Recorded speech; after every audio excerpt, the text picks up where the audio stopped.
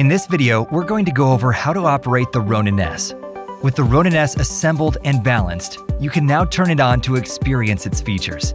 First, do a short press on the battery grip to turn it on. Then hold the power button for a few seconds until the gimbal powers on. Holding the front trigger will lock the camera orientation no matter how the Ronin-S is moved. This is useful when transitioning from a high to low angle and vice versa. Double tapping the front trigger will recenter the camera. Triple tapping will turn the camera toward the back of the Ronin-S. The M button switches between 3 customizable user profiles, storing parameters for smooth track, control, and settings. When held down, the current profile indicator will turn yellow, indicating that the Ronin-S is in sport mode.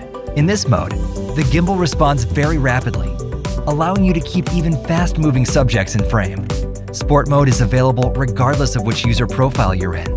The record button is available to trigger still or video recording, and half pressing will trigger auto-focusing on supported camera models. By default, moving the joystick vertically controls tilt and horizontally controls pan.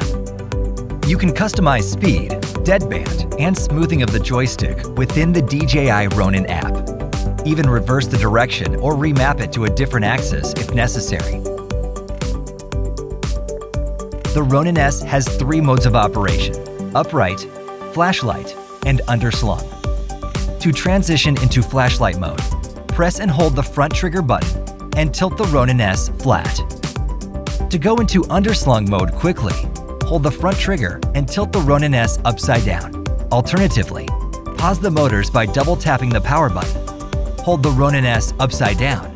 Rotate the roll axis to ensure the camera is in the upright position. Then, double tap the power button to re-engage the motor.